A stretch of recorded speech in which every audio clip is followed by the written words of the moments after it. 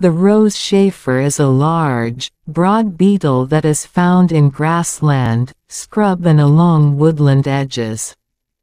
The rose chafer is found throughout Minnesota, particularly in areas with sandy soil. Medium-sized beetle, measuring between 5/16 inch to almost 1/2 inch in length.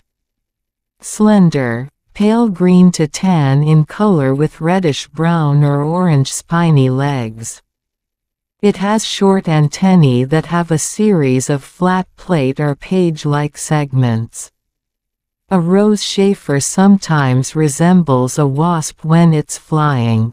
Adult beetles are seen coming out of the ground in late May and early June. They feed on plants for 3 or 4 weeks, generally until late June. Females lay eggs in the soil, then die shortly afterwards. 2 to 3 weeks later, the eggs hatch into small, white grub-like larvae which feed on the roots of grasses and weeds.